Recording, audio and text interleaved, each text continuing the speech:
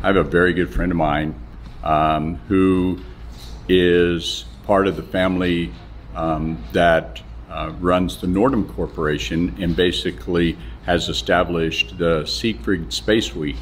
And they asked me to come and tell my story. And over the many years that I've been here, I've had the chance to speak to a lot of young adults in the Tulsa region. And this is just another extension of it, and I'm very excited to be able to continue the tradition. I'm very honored to be here. And what's important to me too, on my second flight, John Harrington, who is America's first Native American to fly in space, was my crewmate. And so to be here where he's from and to be a part of his story as well is very important to me. And a lot of this is also brought together by the Tulsa Regional STEM Alliance. So there's many different stakeholders that come together to allow us to tell our story to the youth.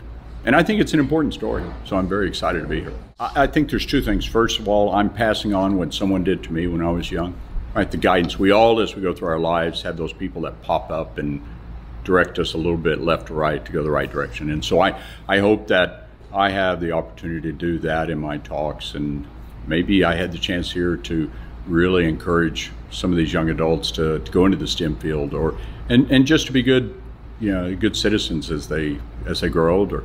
So that part's important to me. The next thing that's important is to convey the story that America is preeminent in its space technology, and I want us to stay there because it's so interwoven into everything that we do, and people come here to study and learn and work because of our space technologies, and I want to make sure it stays that way. So I think I'm my third career.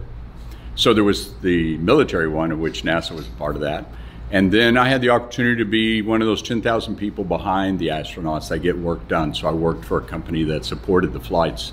And that gave me a whole new perspective. And it was one that I was glad to do because I'd had my opportunity and now I was helping others.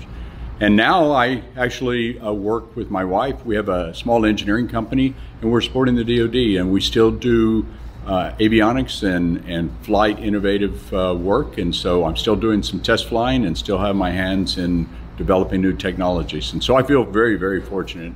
And so I try and convey that to the young adults, that there is a long career and path ahead of them to stay involved. I tried to tell the youth that were here today that in 50 years, airplanes had really progressed very far. And in 50 to 60 years that we've been involved in human space flight, we're still very not much further where we were back in the 1960s, even though there was the lunar space program. So the technologies are there, but we still have so much to learn. So low Earth orbit, we're starting to basically not master, but understand and use it to our advantage.